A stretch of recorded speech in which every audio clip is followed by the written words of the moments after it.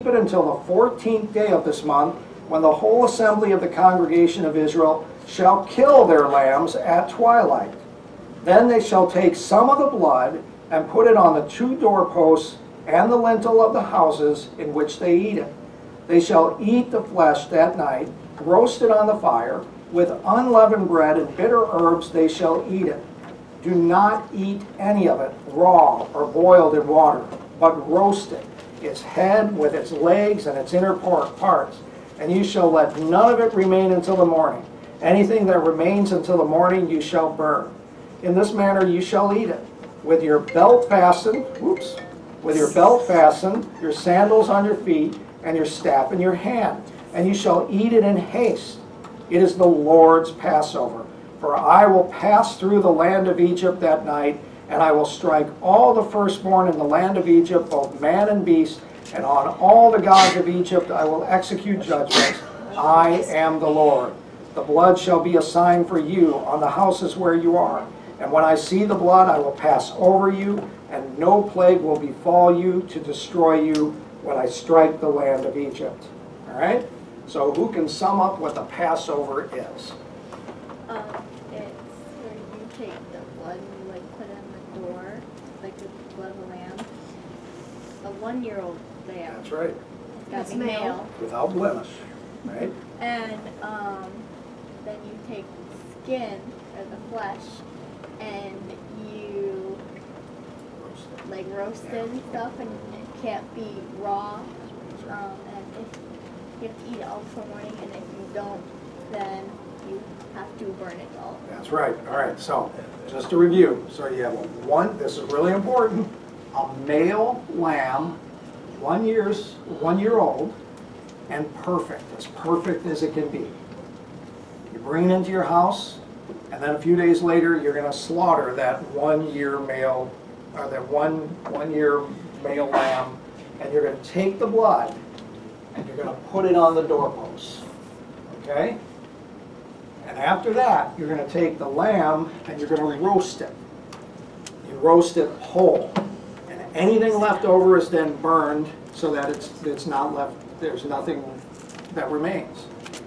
And what God says is that as he was about to strike the Egyptians with one final blow to make sure and make clear to Pharaoh that he needed to let his people go and set them free, while showing the whole land of Egypt, Israelites and Egyptians alike, that he is the God of all gods and there is no God like him, he would pass over all the homes and not strike anybody in the homes of those that had the sacrificial blood of the lamb.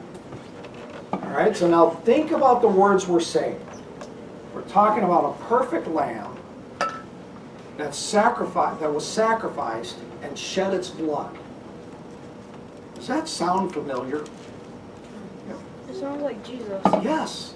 Because now we're going to fast forward to the night on which Jesus was betrayed. The night before he was going to be unfairly put on trial and then accused of, just horrendous things, and he's going to take everybody, the weight of the sin of the world upon him, and they're going to crucify him. Was Jesus not perfect? He was perfect. He was a male.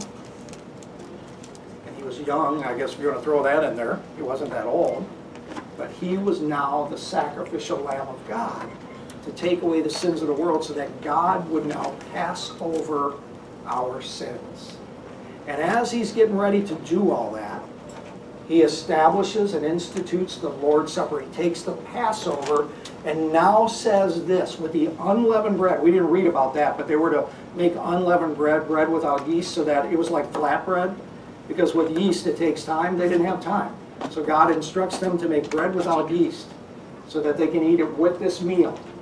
All right? So he takes the unleavened bread that is a part of the Passover meal and the wine that becomes a part of the Passover meal. And he takes the unleavened bread and he breaks it and he gives thanks and he gives it to his disciples. And this time he says, take and eat. Okay, that makes sense. It's the Passover. But then he says, this is my body, given for you, broken for you. Do this in remembrance of me. Then he takes the cup that was a part of the meal. He passes it around. No surprise, they would have passed this cup around. And it's filled with wine. And he says, take and drink. This is my blood, shed for the forgiveness of all your sins. Do this in remembrance of me. What is Jesus doing with the Passover meal? He's now making it into something that's not just a meal to remember what happened, but also where we can constantly take part, and he is truly present and offers us real forgiveness of sins. So you can see now the connection with the Passover and with the Lord's Supper. In fact, every Maundy Thursday, that's technically the time of Passover, because we still do the Passover, we still do Easter at the same time of the year. It's all focused around a full moon. So it's focused on the calendar, and then a certain full moon, that's when Easter is. That's why Easter is not at the same time every year. You know, Christmas is always December 25th, right? That never changes. So it's December 25th, whether December 25th is on a Monday, Tuesday, Wednesday, Thursday, whatever. But Easter is always on Sunday morning, the day of resurrection, following that Thursday night when Jesus would have had that Passover meal. So that will change. Sometimes it's in late March, sometimes it's in April. It depends on that full moon. Okay? Is it making sense? All right, well, while you just kind of like sift through all that, I'll let you take a break for a few minutes, all right?